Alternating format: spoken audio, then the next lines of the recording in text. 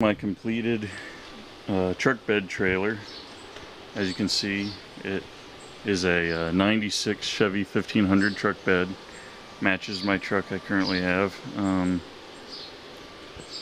Basically I just cut the frame there, bent it to match this tongue's angle, and then had my friend come over and weld it, and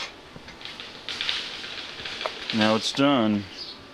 It pulls really straight behind. It's a little bit bouncy, but I think that's mainly because it's so light. Other than that, it's seems to be great, and I'm really happy with it, the way it pulls and everything. And the toolbox is gonna come off. That's just in there temporarily.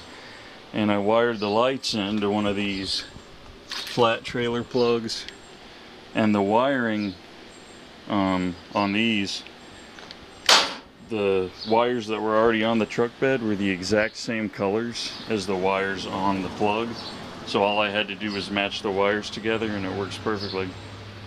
That's about all there is to show on this. Thanks for watching.